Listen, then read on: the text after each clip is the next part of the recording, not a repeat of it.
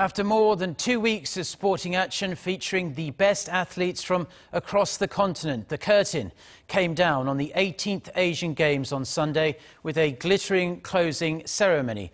South Korea finished with 49 golds to rank third in the medal table behind China and Japan. That's actually 16 short of the country's target, but there were still plenty of reasons to celebrate. Jung-hwan with the details. For the past 16 days, Jakarta and Palembang, the co-host cities of the 2018 Asian Games, hosted more than 11,000 athletes from 45 nations competing, 465 gold medals in 40 sports. On Sunday, the Games came to a triumphant close in Jakarta. If the opening ceremony wowed the audience for the richness of Indonesia's heritage, the closing ceremony was more modest in scale, but extravagant in its liveliness. It was a celebration of athletes from different countries that highlighted the culture of not just Indonesia, but other Asian nations as well. Bonding the nations together was the power of music.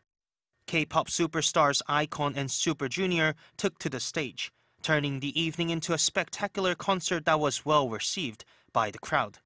But before the singers stole the show, some of the athletes came out to say goodbye to fans in Indonesia and thanked them for their support. While there wasn't a formal parade of athletes at the closing ceremony, the two Koreas marched in together just like they did at the opening ceremony. The two flag bearers, South Korean Jung-hwan and North Korean Chaeil, came in hand to big cheers.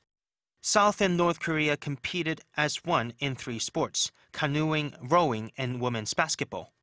And they far outstripped expectations, winning 4 medals, including a gold in women's dragon boat racing and a silver in women's basketball.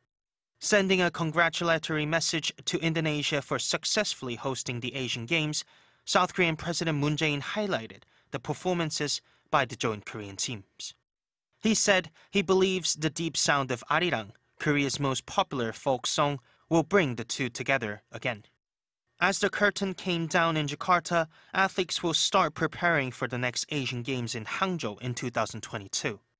It will be the 3rd Chinese city to host the competition after Beijing in 1990 and Guangzhou in 2010. Jung-hwan, Arirang News.